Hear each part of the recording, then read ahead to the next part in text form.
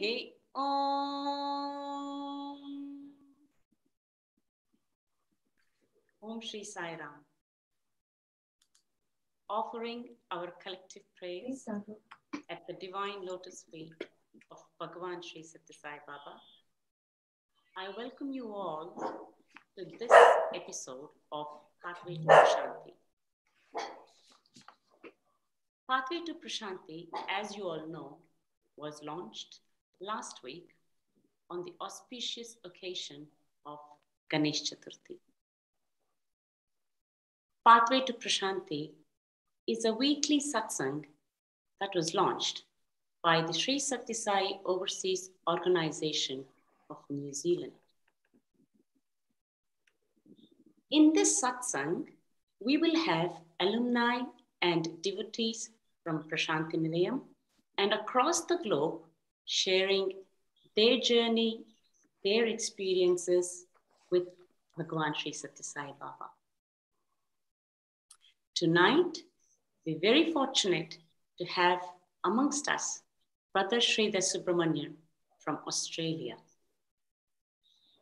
He will be sharing his journey, his experiences on the theme Baba, the Eternal Companion. Brother Sridhar Subramonian did his MBA at Bhagwan's University from 1996 to 1998. He has been an active member of the organization since 2010. Brother Sridhar Subramonian was a former devotional coordinator for Australia, a former SSC coordinator for Bahrain, an SSC teacher. He is a Vedam teacher for adults and children in Australia. He works as head of technology for travel management company in Sydney, Australia. In this satsang tonight, we will have brothers sharing for about 40 minutes, followed by question and answers. You can type in your question and answers in the QA section, and brother will be answering them after his sharing. Let us all now sit back, relax, and enjoy this divine journey with Brother Sridhar Subramonian. Over to you, brother. Sai Ram. Om Shri Sai Ram, offering my most humble pranams at Bhagwan's lotus feet. I just want to start with a story that Bhagwan related in a discourse in 1997. And the story goes that Vishnu, Lord Vishnu and Narada were having a conversation. And in this conversation, Vishnu asks Narada, which of the 5 elements is the greatest? You know, the 5 elements starting with earth, water, fire, space, and wind. And Narada immediately said, it has to be the earth, because earth is supposed to have all the qualities which the previous other elements didn't have. And Vishnu said, are you sure it's earth? And Narada said, yes, it is earth, in my view, which is the best of and the most powerful of all the elements. But then Lord Vishnu said, earth is not really, it's just 1/4 of the earth, right? The actual land is just 1/4, but water is almost 3/4 of the earth. So how can you say, you know, the earth is better than water? So Narada said, yes, Bhagwan, you're right. I think water is, it's even more powerful. It's the best of the elements. Then Vishnu said, if that is the case, Agastya, the Rishi Agastya, the sage Agastya, he actually drank the entire oceans. There's a story that comes in the Puranas that he actually drank all the oceans of earth. So Vishnu asks Narada, if Agastya has drunk the entire water, the 3/4 of what you see on earth has been drunk by him, is he not the greatest? So Narada said, yes, yes, yes. Actually, Agastya is even greater than water. But then Vishnu says, if that is the case, Agastya is actually a very tiny star that you see in the sky. So isn't the sky greater than sage Agastya? So Narada says, yes, that is true, O Lord. The sky is even better, is more powerful than Agastya himself. But then Vishnu says, if that is the case, in the Vamana avatar of Lord Vishnu, of his own avatar, I actually covered the entire sky with 1 foot of one with 1 feet. I just I covered the entire sky. So isn't the Lord the greatest of the Lord of everything? So Narada says, yes, so Lord, that is the case. You are uh, the best of the Lord. You are the most powerful. And then Lord Vishnu says, but I reside in the heart of my devotee. So isn't the devotee more powerful than the Lord? And Narada says, yes, O Lord, the devotee is more powerful than anything else.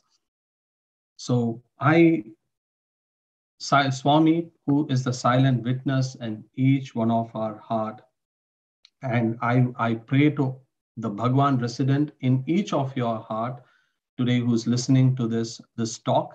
And this talk actually reflects on this point of Bhagwan being a silent but an eternal companion in our lives. So I want to share this. It's all of us know about this truth, but I just want to bring this with my own personal experiences with Bhagwan, and I think that will also resonate in a way with all your personal experiences as well. We all know that Bhagwan is the silent witness. We have heard this in so many discourses of Bhagwan himself, and also in so many satsangs that we have been part of, and in so many discourses that we have read or heard. And also in all the talks, I'm sure you have heard that we keep saying the Swami is a silent witness of every act that we perform. That we also know that he is aware of our thoughts, he is aware of our action, uh, everything that we do. He knows that. I want to start with this experience. We all know this. This is true. Bhagwan is a silent witness. Bhagwan knows our thoughts. Bhagwan knows all our actions. And I was working in the university on a project for the university. This was in the year 1998. I was working from 1997 on this. We were preparing a software for the university with a couple of my friends. And it would happen that after the college finishes, I would head back to the institute where I would be doing the programming, and I will miss out on uh, all the activities of the in Sai Kulwant Hall. So normally I would miss the initial darshan of Bhagwan. I would probably miss the initial bhajans as well. I would probably come towards the last 2 or 3 bhajans just before the arti. I will go back to the uh, uh, to the Sai Kulwant Hall, and I will sit and listen to the last 2 bhajans, and I will go. It so happened that on that day, it was after the sports day, and I heard that Bhagwan had given some Pada Namaskar to a few people. So as soon as I came back from the institute, I was sitting right at the back, where the 2 big gates are, and from there you could see the bhajan hall. You could see Swami seated on the throne there. But I had the boy next to me said Bhagwan had given some Pada Namaskar to a few people. And I was sitting there and I was thinking, oh, Bhagwan, I was doing your work. I have been doing your work, and you didn't give me Pada Namaskar. It's just a thought in my mind that, Bhagwan hasn't given me the Pada Namaskar. Bhagwan was sitting there. It was, I think, the second last bhajan. I think normally I knew that around the time where the second last bhajan will go on. And immediately after that, there would be Aarti. When this thought came in my mind, and I was looking at Bhagwan, and slowly I saw Bhagwan get up from the chair, and then he got down, and he walked right to the gate. Very slowly, he went past me and saw, some devotees who were standing near the gate. Swami saw them. He again came back and he stood right in front of me. And he didn't, he was just standing in front of me. He didn't say anything to me. He was just looking at the boys. I got some courage and I looked at bhajans are going on. And I looked at it, Bhagwan. I said, Bhagwan, can I take Pada Namaskar? And Swami said, he pointed at his feet. He said, yes, take it. I, took Pada Namaskar of Bhagwan. And then Bhagwan then went back and sat on the chair. After that, there was Aarti was given. I'm sure each one of us have some experience of this nature where we have a prayer in our heart and Bhagwan will respond to that prayer. How does Bhagwan respond to this prayer? Unless and until he is very close. In this case, Bhagwan is sitting right at maybe about 50 meters away from where I was sitting. A thought has passed and he has heard that thought and then he has responded to that prayer. Bhagwan knows every thought in your mind. He hears everything. He watches everything. He notices everything, and that is something that it keeps getting revealed through these various experiences. But one thing you should remember: he's not just someone who listens to you because he's a resident of your heart. He's a resident in everyone's heart. So that is the important point we should know, that when I pray, he knows what's happening in your mind, in your head, in your action, in your interactions with people around you. The way you speak to your colleagues, the way you speak to your spouse, the way you speak to your children, the way you think about your manager, everything that happens that goes past your brain is being witnessed by the Lord. Everything that you do with your hand is witnessed by the Lord.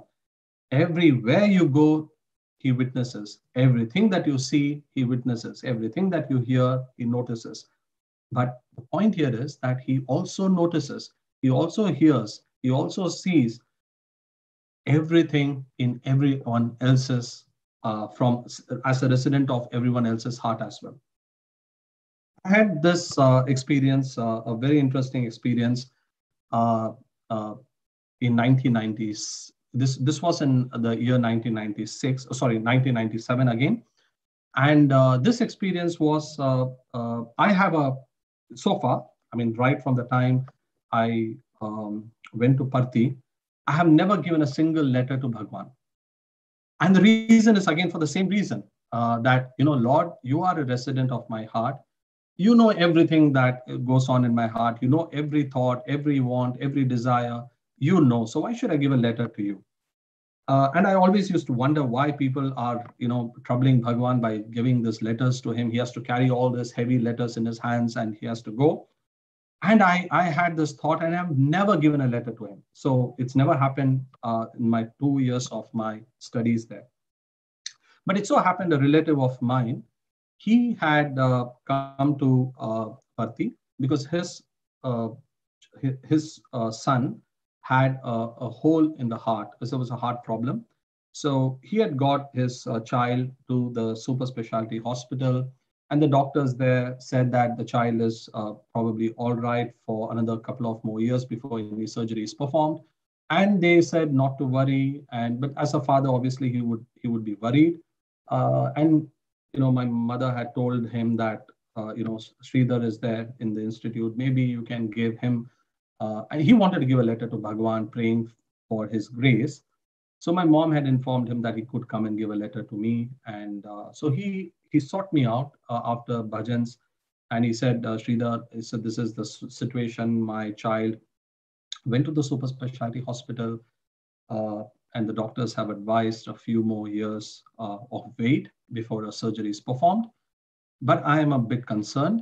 So here is a letter that I want you to give Bhagwan. So as a student, he tried actually. He was as a devotee, he was sitting behind and hoping that Bhagwan would come past him and he could give a letter. It happened, he was there for a couple of days, but Bhagwan didn't, go to the place that he was sitting. And then he didn't get that opportunity and he had to go back to his hometown. So he sought me out and gave me the letter. But my views, as I mentioned before, was not to give any letter. So he took that letter. I put it in a book that I was carrying that day. This was if I remember, it was around June, July 1997. So remember that June, July 1997 is when this incident occurred. And I went back to the hostel and soon forgot about it, forgot about this letter, forgot about this relative of mine, forgot about this child's heart problem. It was not my concern. And then that happened, months passed, and the next year, it was 1998. And uh, I was sitting, the month was March, it was my birthday. And during birthdays, you have this opportunity to go right in the inner portico with, some, what do you call, the consecrated rice, when Bhagwan would bless you. And, and you can take Pada Namaskar of Bhagwan, you have this opportunity. So I was one of those students, a few students who went on that day, sat in the inner portico. Bhagwan came after the darshan. He went into the interview room. And when that happens, you're all seated, waiting for Bhagwan to come up out after the interview. And then Bhagwan would bless the children. So Bhagwan came that day out of the interview room. And then he was talking to some, first he actually blessed us. He blessed all the children. I took Pada Namaskar and all of that. Then he was talking to some senior devotees sitting next to me. And then he pointed at me and he said, he wasn't even seeing me. He was just talking to someone, but his hands were right next to my face. And he was doing this. And I didn't know what Bhagwan wanted. Then he looked at me and said, Ibu, in Telugu, he said, give me. I had no idea what Bhagwan wanted from me. I was completely confused, and I had, my heart was beating really fast. I didn't know what Bhagwan, wanted. At that time, your brain goes on an overdrive, and I was a bit worried. And by that time, the second time Bhagwan said, give me, at this time, all the people around me are looking at me. I said, Bhagwan is asking this guy to give something, and, why is he not responding? But I had no idea what Bhagwan wanted from me. Then Bhagwan looked at me and said, there is a letter in that book. Give me that letter. So I opened that book, and then I saw this letter. Even then, because this was almost 8-9 months since that my relative had given me this letter, I did not even realize this letter was that guy's letter, because I was in a complete state of shock. So I immediately took that letter and gave it to Bhagwan. And people around me must have thought that here is, he must have written a letter for Bhagwan, and Bhagwan reminded him to give the letter. So that's what people would think, right? And I gave the letter, and I sat down completely, shocked for a few seconds, because I've never given any letter. I thought it was my letter. I thought maybe I wrote this letter sometime and I forgot about it. That is how I was thinking. And then a few minutes later, it dawned on me that this is the letter that was given to me almost 8-9 months back by that relative. And I never gave this letter to Bhagwan. It was 8-9 months later that Bhagwan took this letter from me. But then wasn't the prayer of that devotee fulfilled? It must have been fulfilled at the moment that the prayer was written. The prayer, you write the prayer on a piece of paper and then you offer it to the Lord. He has heard because the action is then instantaneous, he hears you. But that was more a lesson for me, that Bhagwan, he is a resident in everyone's heart, not just our heart. It's not that what I think is right, what I think I want is not what Bhagwan listens. He listens to everyone's prayer, and he works through you as an instrument. So when you get an opportunity to do something, you have to see this as an opportunity given by Bhagwan. You are merely an instrument for Bhagwan listening to someone else's prayer. How does Bhagwan act in the world? He acts through us as an instrument. And we have a choice whether we want to be efficient instruments or not. But the fact is that he is a resident in each one's heart. We think that, our dear friends are close, people that we had childhood right from our childhood. We have people that they have come with us, our student friends who have been students. We think they are our real true friends. But Bhagwan has said, no, they are not our true friends. Our families are not our true friends. Bhagwan again has given so much of description. If you read Satya Sai Speaks, You will know Bhagwan constantly reminds us. You think your best friend in from your school will stand by you. He may or may not, but he is not the true friend. It may not be your relatives. They are all, like Bhagwan calls them, passing clouds. But there is one person who is constantly with you right from the time you are born to the time you leave this world, and that is the Lord Himself. He is your true friend, and He comes with you at every stage, listening to you, acting through you. So you may ask this question, but why does He not always respond? I have so many times I've called out to Him, but He doesn't seem to be responding to all my prayers. Some prayers, yes, He does, but not to all prayers. I remember when we were migrating to Australia. We were sitting in our center after bhajans, and we would tell Bhagwan, if you think that this is the right decision for us, let a flower drop from that particular photo of yours. So you would keep flowers on the pictures, like the one that you see behind me. There will be a picture, and I would pray that Bhagwan, let the flower fall exactly at the time. Then I open my eyes, and the flower drops. And yes, Bhagwan has blessed me with that decision. But then your mind is a monkey mind. You think, oh, that could just be a coincidence. It could just be an accident. Let me try again. Bhagwan, I'm sorry, that could have been a coincidence. Can you try again? I'm going to pray again. Another flower should fall. And I pray again, and the flower falls again. Then again, my wife would say, maybe that is not uh, that I didn't pray at that time. Let me also pray. So we keep constantly testing the Lord to listen to our prayers. But He is a kind Lord. He is a dear mother. He always does. But sometimes He will not listen to that prayer. So you think, for that prayer He has not listened. Why? Is He not a resident in my heart? Why is He not responding to me? Now, this also Bhagwan has responded in a beautiful, in the 1960s. I think the Satya Sai speaks in the 1960s and 70s is a treasure trove that we should all read, not once, multiple times. And I think every time you read Satya Sai speaks, because in those days you don't have the benefit of Bhagwan's recording his voice, his discourses being available to you, but you have Satya Sai speaks. And it's my personal recommendation to all who are listening, read again and again and again, and that will answer every question that you have. That is how Bhagwan responds. But in one of those Satya Sai speaks, Bhagwan, in fact, he has described this in multiple discourses, but he said once that it's like Bhagwan's grace is like a magnet. The magnet on its own does nothing. It doesn't have any desire to pull iron towards itself. You put an iron nail, it can't help but pull it towards itself. So it's not the magnet that has any problem at all. It just attracts everything, uh, irrespective of what is around it, as long as it's iron.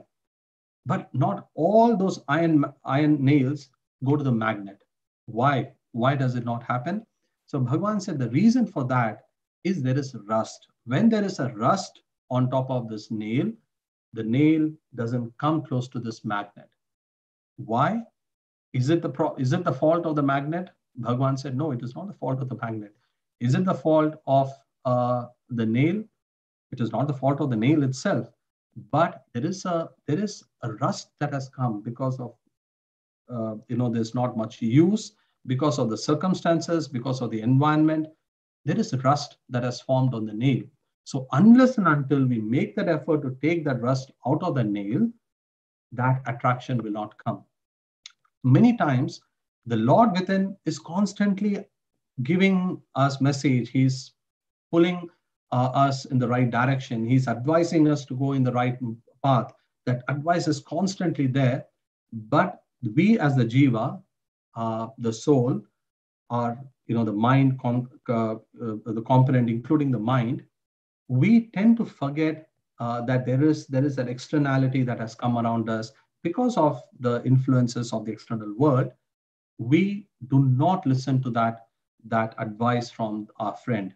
We don't listen to that advice from a companion, and that is where we see sometimes, I'm not saying always, but sometimes we feel that the Lord is not listening to us.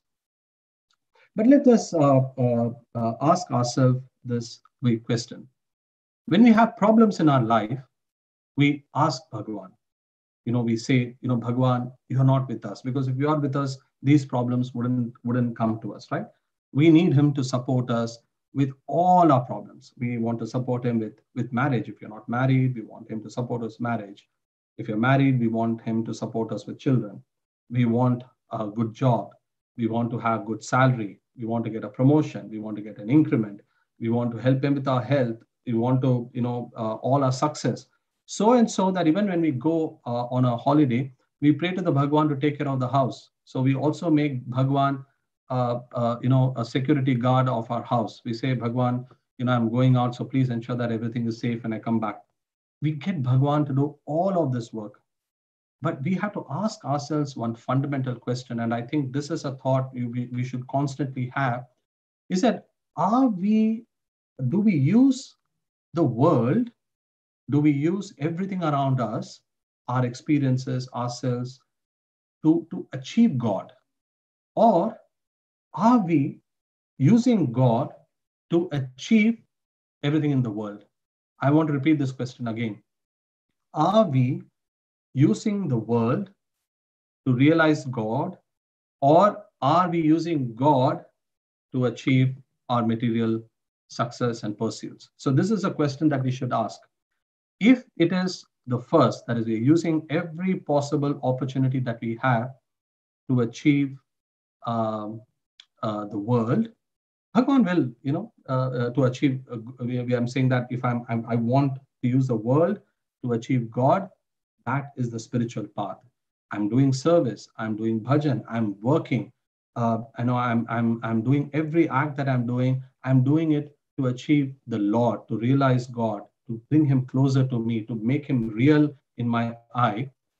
Then we are in the spiritual path. If we are using God to achieve our material success, then it is not the spiritual path that Bhagwan wants us to set for ourselves. Yes, we can use God for material. I'm not saying we cannot, but it must not be the only thing that we do. I had someone that I knew, for everything, if she wanted every small thing that she wanted in her life, she would go and take this karpur, the camphor. She will say, "Oh Lord, give me this. I will light a camphor for you. God, give me this." She will not go anything beyond a camphor. She will say the best she will offer the Lord is a camphor. But this is happening. It happens all the while.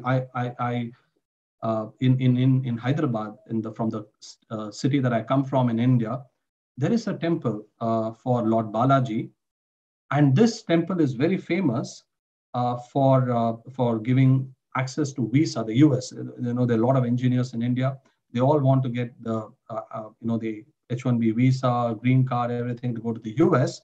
So there was that temple, the Balaji temple, is very famous for. It's called the Visa Balaji temple. So the Lord is seen to be the one who confers on you the H-1B. More than the US government, it is Lord Balaji of that temple who will give you the visa. But how do people say? They say, how do they pray to the Lord? They say, "Oh Lord, I'm applying for the US visa now. I'm going to go around you 54 times now. I'll go on a pradakshina. You circumambulate the Lord, the sanctum sanctorum. You go around the deity in like as an offering." They say, "I'll do 54 times. But if I get the visa, I'll come and finish the balance 54." Because they have prayed that I'm going to do 108 pradakshinas. I'm going to do 108 circumambulations around you. But 54, I'm doing it in advance. But once my desire is fulfilled, I will complete the balance 54. Now, how are we using the Lord? He's a friend, but we are making that a very transactional process with our friend. He's not a friend who is a well-wisher. We're not treating as a friend who is going to guide us in the right path, but we are treating him as a merchant. We are treating him as a grocer, someone that I can give something and get something. When you have a transactional equation with the Lord, that is when the rust forms on the nail that Bhagavan talks about. When I take away that, I don't make it conditional. My devotion to the Lord is not conditional. It must be unconditional. And that is when I start using the world to achieve the Lord. Everything that happens in the world is merely a stepping stone of sorts to take me closer to the Lord. But how do we use? Now the question is, yes, okay, fine, brother. You're saying that we should achieve, but what has? Again, we don't have to go very far. Satya Sai speaks. You have to just go through all the discourses of Bhagavan. Bhagavan is constantly giving us tips after tips. I don't think no avatar has ever given as much to us, as many management tips, as many spiritual tips, you name it, as Bhagwan has. He has been prolific. I mean, if you look at it that way, no avatar has done what Bhagwan has done. We just need to go to the source and collect that information. Open up anything, and Bhagwan is constantly talking to you. First thing, and this is how I have sort of taken that essence of so many things that Bhagwan has said. You may not see what I'm saying verbatim from Bhagwan, but this is what you would understand. When you hear Bhagwan, this is what Bhagwan is constantly telling us. But I'm saying this is how we need to have. How do you remove that rust from the nail? First thing is have no bitterness in your heart, because that is a resident of the Lord. When the Lord is resident in that location, we must have zero bitterness, no bitterness at all. Every experience that we have is his prasad. It is his grace. It is what he's given us to experience based on what he thinks is right for us. He's our best friend. He knows what is good for us. He has given us that experience to face. We had to face that experience the way we are supposed to, not being, completely hands off. You have to get involved, face that situation, and manage it, but have no bitterness. There's absolutely nothing to be bitter about it. An experience has happened, has come, face that experience, and go on with it with that love for the Lord. How do you do that? Is by looking at the Lord's experience, Lord's presence rather, in every experience. Okay, the Lord has given me this, the Lord has given it. You don't need to articulate it, you don't need to verbalize it, you don't need to talk about it, but in your heart, you must make that a reality. You must feel, oh Lord, thank you. This is what you've given me. I'm going to face this. But I know you would take care of it. I love giving this example of Kulashekar Alvar. He's one of the saints, the Vaishnavite saints of South India. He was a king, and but he was a great devotee of the Lord. He's the one who said, though he was a king of the state of that kingdom, he used to pray to the Lord, saying that, oh Lord, I want to be the servant of the servant of the servant of yours. So he said, I don't even want to be your servant. As some of us say, so Bhagavan, let us be your servant. Kulashekar Arwa said that I want to be the servant of the servant of the servant of the Lord. I want to be that low. I don't even want to be, let me serve, 3 layers below from the person. That is how the king of that kingdom used to pray to the Lord. But he himself said in one of his compositions, he said, oh Lord, I'm willing to face anything that happens in my life. I have no problem, because that is my karma. I'm not going to fight that. It is what has to happen. Let it happen. I'll face it. But oh Lord, but if I'm your devotee, I've taken Sharanagati, I've surrendered to you, I'm holding your feet, I'm holding your lotus feet. Oh Lord, if there is a negative consequence of my karma, just imagine what the other people is going to talk about you. They are going to tell you that you're quite weak, because that you couldn't protect your devotee. So I've surrendered to you. You have to take care of me, and the Lord will take care. So you have to have that true surrender. He will take care of you. But that experience we have to go through that experience. We have to face that experience without any bitterness in our heart. There's a story that I love relating to my SSC children. It's about a sage, a saint in Maharashtra in India, the Varkari saints of Pandharpur.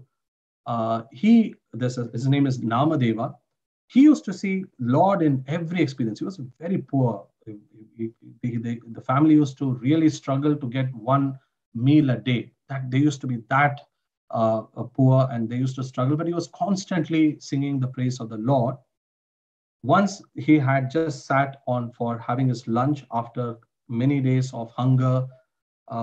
He finally, someone gave him one piece of bread, and then he kept it with someone who had also donated that butter to apply on the bread and eat. So he just sat down to eat. He closed his eye to pray, and when he opened it, he found that a dog had come into the house, had collected that piece of bread in its mouth and was running away. And Namadev started running behind that dog. So remember, he has not eaten for 3 days. He's really hungry, but the dog has taken, he's running behind. And people said, no, no, Namadev, forget it, let that dog go. I will give you another piece of bread. Namadev said, no, no, no, I'm not running behind to get that piece of bread. The Lord has taken that bread, but he forgot to take the butter. I kept the butter, they say, he's not taking the butter. I'm running behind the dog to give that butter to that dog. That is the kind of the mindset that we must have. Every experience we have, look at the positive aspect of that experience. Look at it as the Bhagwan is present in that experience. Bhagwan is working on something on us. So that is something that we should keep in our mind. The second thing that we should, Bhagwan has said in so many discourses, have equanimity. It's linked to the sum. One is the bitterness itself, but not having bitterness is the way you respond. But that is in terms of action, how you respond to the world outside. Having that equanimity is the subtler portion of it. No bitterness is external. Having that equanimity is internal. Like Bhagavad Gita, when Krishna says, Sukha Dukkhe Same Krutva Labha Labho Jaya Jayo, you must have, whether it is success, failure, victory, defeat, loss, gain, you must have a very, very equanimous mindset. So, as I mentioned, success, failure is all into karma. So you don't have to have, but we must have our wits about us. So even though there's something happening, that is very important. How you respond, like the story of Sridhar, the blind poet in India. He was walking in the forest and he fell inside a well. He is blind and he couldn't find his way out. And he only knew one person that he can call out to, his best friend, Lord Krishna. He called out to Krishna, and Krishna came. He rescued him from the well. He came out and he fell at the feet, but he found that it was not Krishna's feet. It was someone else's feet. And he felt the anklets around the feet. And he said, this is the feet of someone else. It's a lady. And Krishna, he says, Krishna, who is this? Krishna says, this is Radha who's come with me. And Sridhar says, oh Lord, I'm such an unfortunate person. I don't have the eyesight to see you and Mother Radha. So Krishna says, yes, I'll give you eyesight to see. He looks at he gets the eyesight. He relishes the sight of Lord Krishna and Radha. His heart is full of joy. And Krishna says, yes, you can keep this eyesight. I've given you this eyesight. But Sridhar says, no, Lord, I don't want to have anything. He said, why? He said, after I have seen you and Mother Radha, I don't want to see anything else in the world. Because after that, anything else that I see is a problem. So please let me remain blind. I don't want to see the world because I've seen the Lord. You must have the ability to think differently when you have that equanimous mind. It is not, equanimity doesn't come with dejection. It doesn't come with depression. It doesn't come with saying that, oh, I've lost everything, so there's nothing to gain. That is not equanimity. Equanimity is that positive. You have to be absolutely positive. Spirituality is always positive. It's always fun.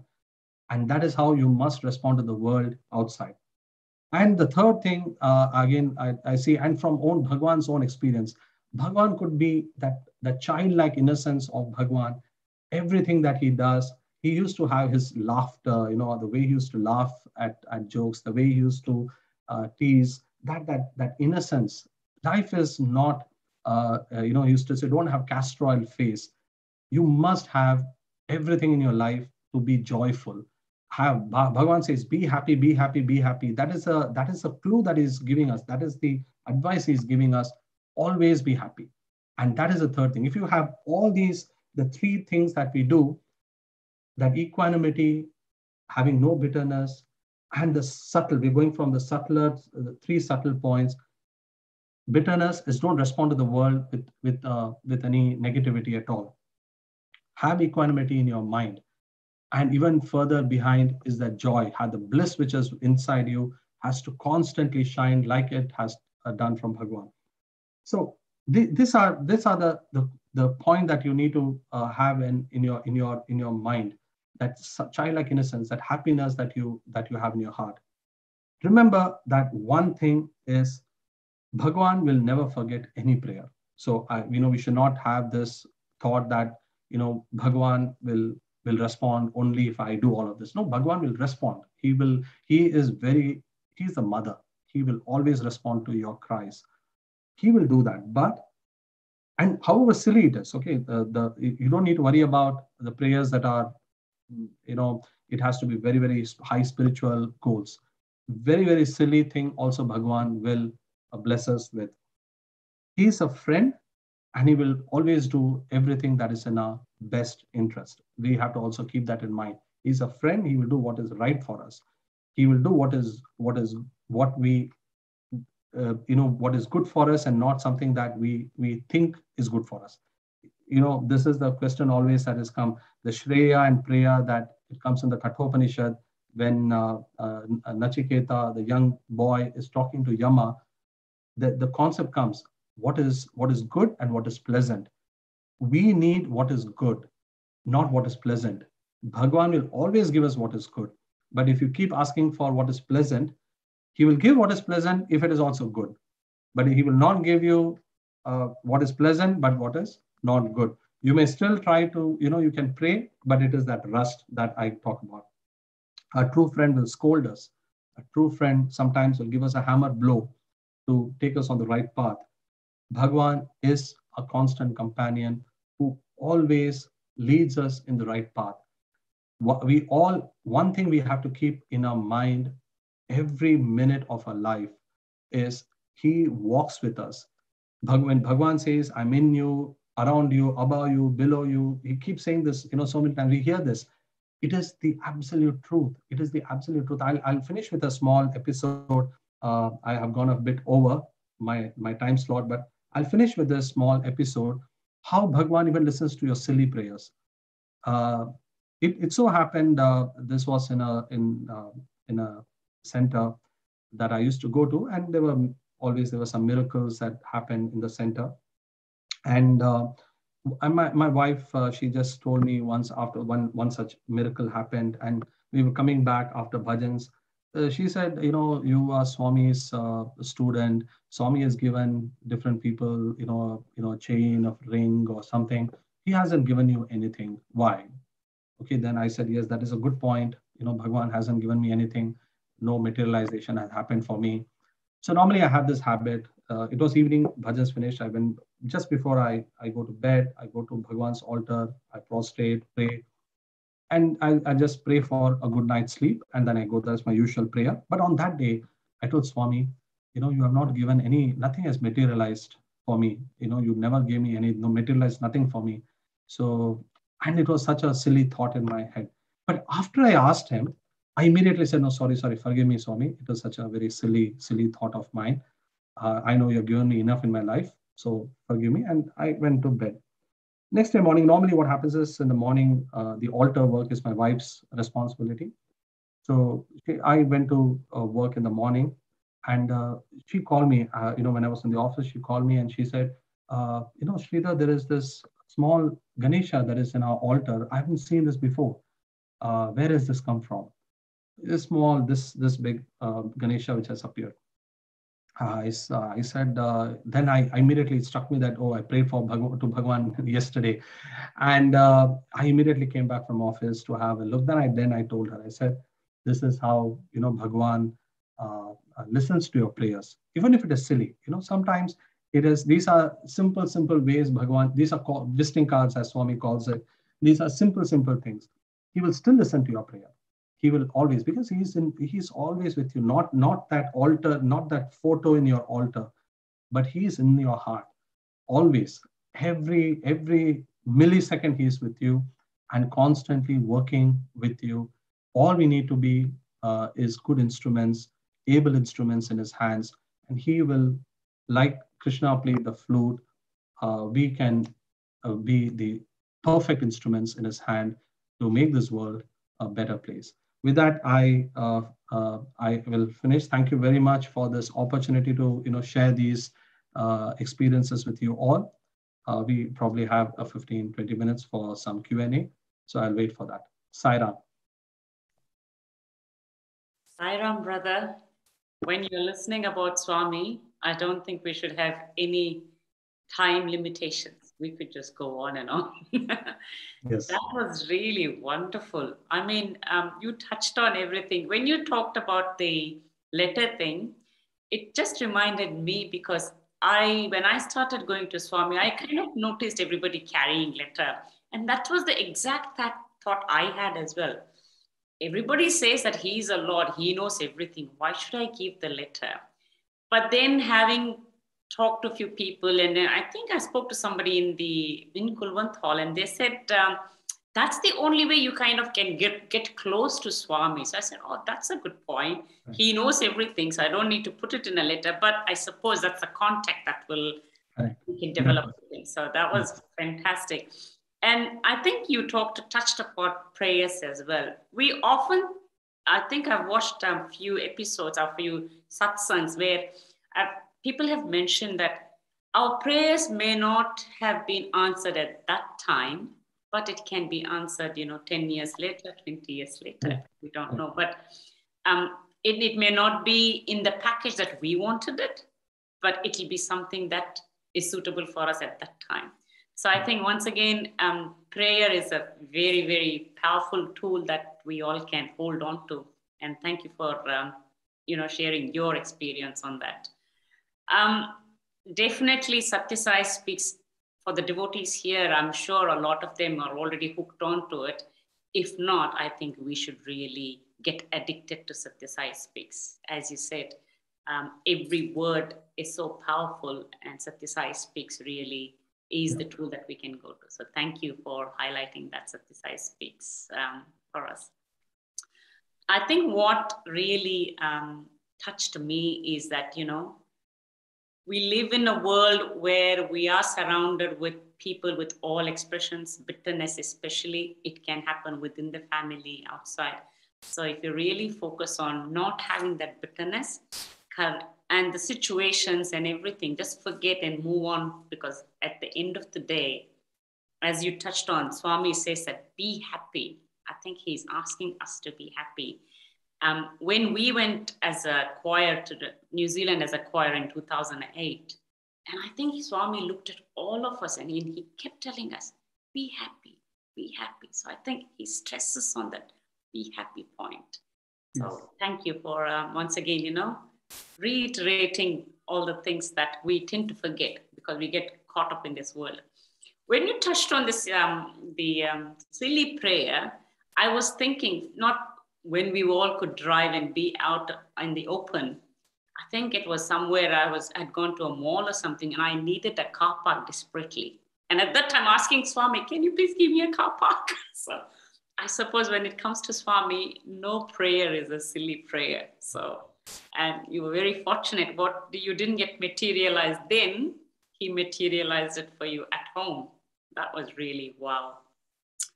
As I said, sharing can really go on. I do have some questions here that people have asked. So I think let's take some of those questions.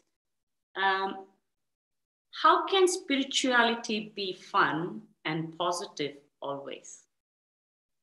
Oh, that's a very interesting, because that's what I keep telling my SSC children. Because when you how do you make a group 3 or group 4 child look at spirituality as fun? So we used to have these thing is, don't take anything seriously in life. That is what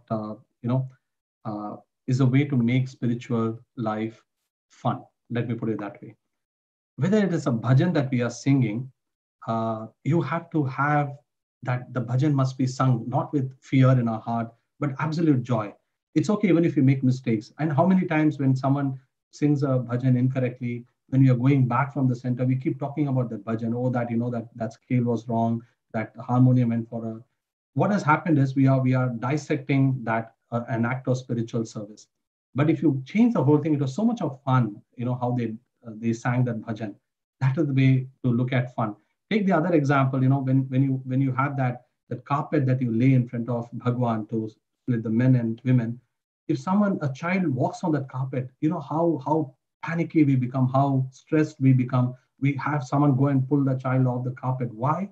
Because we look at spirituality in a very, very rigid format. Oh, a child cannot walk, but we're not seeing Swami in that child. Oh, look at Swami in the form of the child is walking on the carpet. We don't want to see that.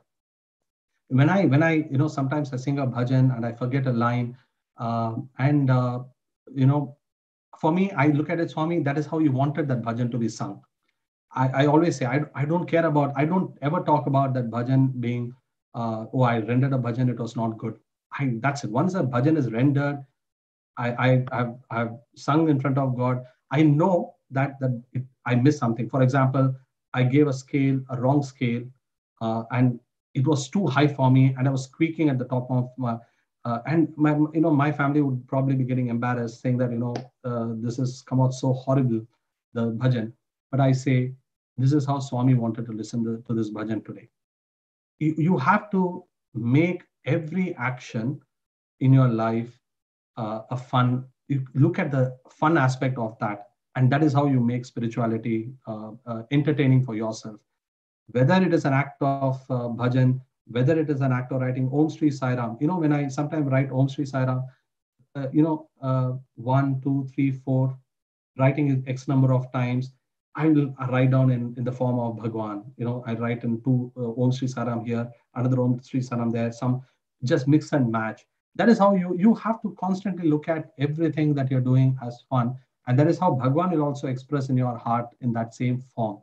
Otherwise, there is a story that I heard somewhere of Bhagwan, that some lady who came into Sai Kulwant Hall, and one of the Seva Dal spoke very rudely to her, and she was very upset. She said, if I get an interview with Bhagwan, I'm going to complain about this lady to Bhagwan. And it so happened that the same day Bhagwan called her in for an interview with a group, and as soon as she went in, the first thing she said is, Bhagwan, this lady, I want to first complain about this lady in front of to you. She was so rude. How can someone who's that rude being there? I'm scared of her.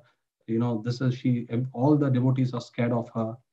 And then Bhagwan immediately said, can I tell you a secret? Even I'm scared of her. How that immediately, that the entire atmosphere, because you are talking to the Lord of the universe, every interaction that you have with the Lord of the universe has to be light. He knows everything. There's nothing to be, serious about. So spirituality is actually a very, very, it should be fun. It should not be like a castor oil face. It has to be an effort. We have to look, it is a mental conditioning to look at everything as, including things that happens in our centers, in our organizations. You have to look at it as fun. You have to say, yeah, this is how Bhagwan is having fun. This is how, he is using us an instrument to have fun at our expense. So let him have fun at our expense. So that is how it should be. Thank you, brother. That was really beautiful.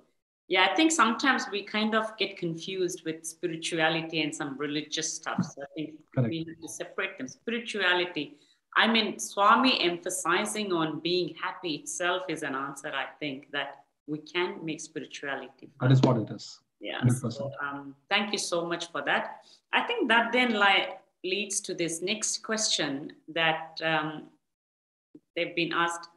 How do we always live in awareness of Swami?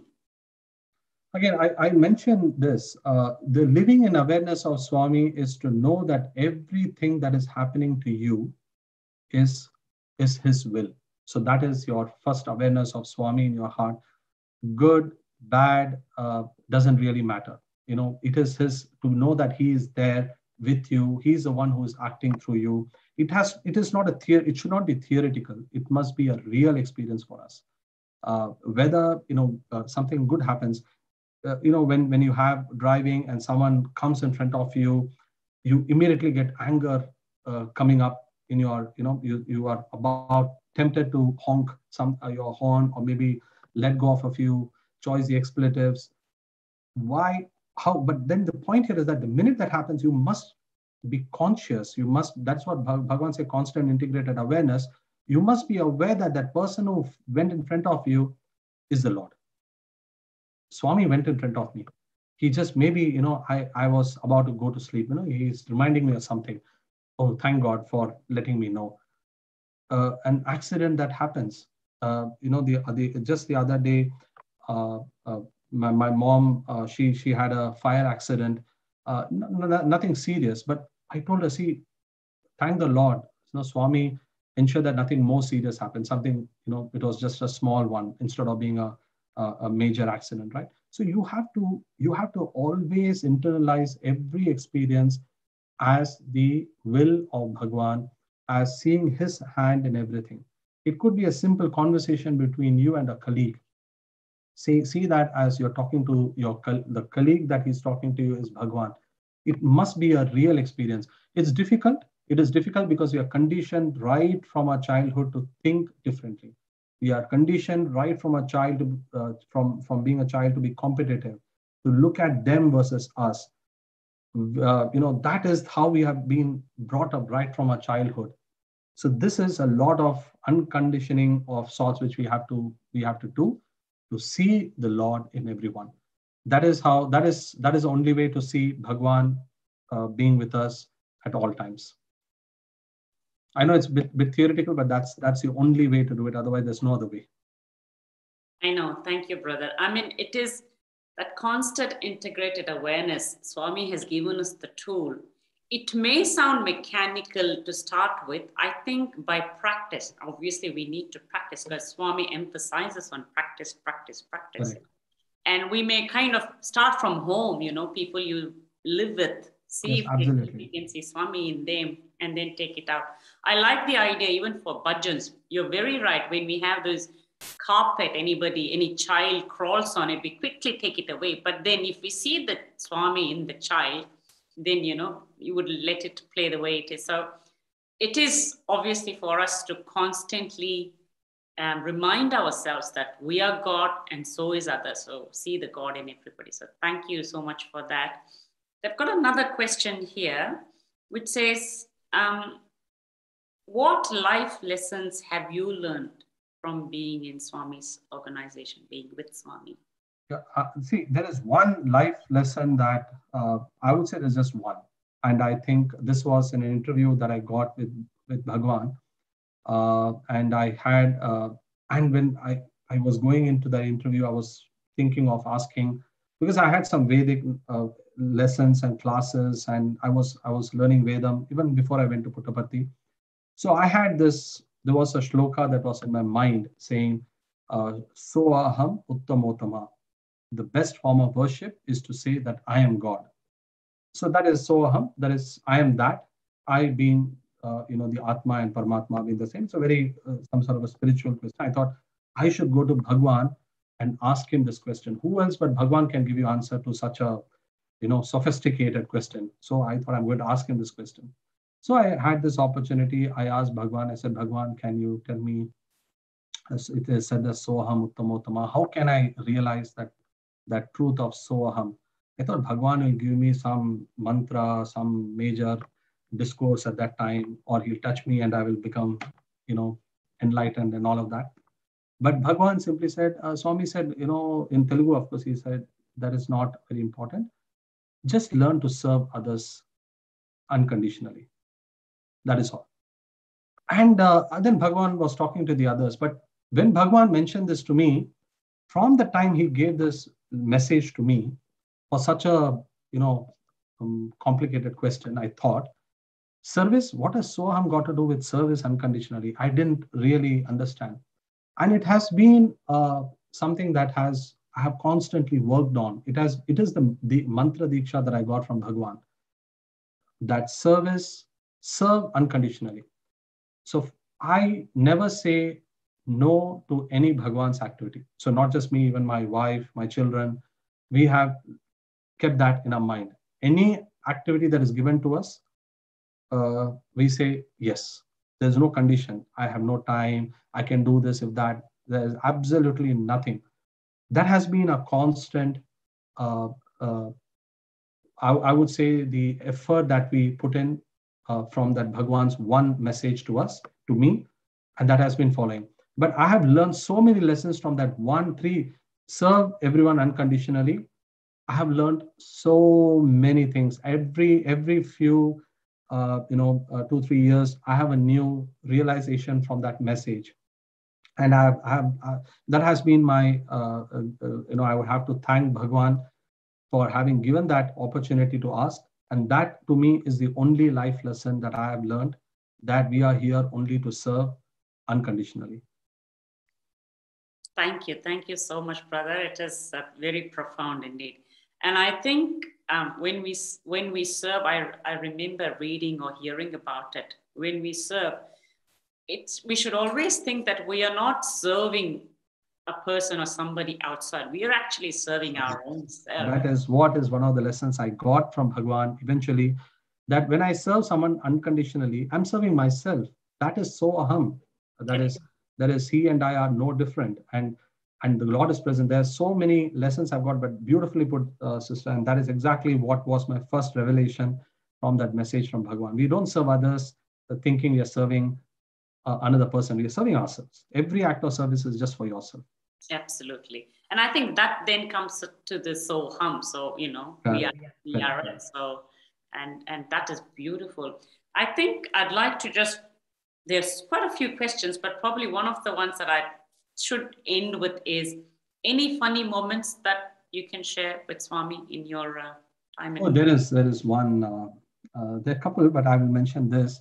I don't come from, when I went to Puttaparthi, my family was not devotees of Bhagwan. So we're not a Sai family within quotes. So, I did not even know where Puttaparthi was. I just heard from my uncle who said that, he had a few students of MBA from Puttaparthi who was working with him. He said, these are very, very good boys. So I think, you're writing entrance exams for MBA, you can go and join Puttaparthi. So that is how I went to Puttaparthi for the first time. And I saw Bhagwan for the first time in Brindavan for the summer course in 1996. So we went there that was my first darshan of Bhagwan. I'd never seen Satya Sai Baba before. I did not even know, as I said, Parthi was, we did not even know people. Even eventually I did find out that some of my relatives were devotees, but I didn't know at that time. So when I sat, it was in Brindavan, we were sitting among the boys. I was in the second row of the boys, and Bhagwan was coming from a distance, and I'm seeing the figure in orange robe walking from that distance, and he was materializing something. He was waving his hand. Some vibhuti was coming, and as he was coming closer, Swami would walk slowly. And I was trying to think, I said, how is this man generating vibhuti? I'm sure he has some contraption under his armpits, and he has some tubes coming here, and he does something, and then vibhuti will come out. And I was just, thinking of how Bhagwan is materializing this vibhuti. And Bhagwan came next to where we were sitting. I was in the second row. Swami came right. Now I was here, and there was this boy in front of me, diagonally opposite to me. And Swami was standing in front of him. And this boy got up and he said something to Swami, and Swami patted him on his back. Then what he did, he actually pulled his robe till here. He pulled his robe, he materialized vibhuti, gave it to him. He just looked at me. He just looked at me, and then he walked away. It was not like, I didn't feel that Swami was saying, see, you had this doubt and I cleared that doubt. No, I didn't have anything like that. But that time it was not a funny incident, because literally my heart bounced up and down a few times from my throat and down to my abdomen. I was very scared. I said, I had this thought, and that time, I was not like a devotee. I just come seeing Bhagwan for the first time, and this happened. But after a few few months, every time I think about this episode of me or this interaction, my first interaction with Bhagwan has always been very funny. How Bhagwan, even there, he has this most beautiful way to. I one more maybe an episode. I'll finish this again. How Bhagwan has this most beautiful way to direct us from the material view to the spiritual view. I remember some boy when we were in Patti, he got up and told Swami, I'm losing a lot of hair. He pointed to his hair, said, Swami, I'm losing a lot of hair.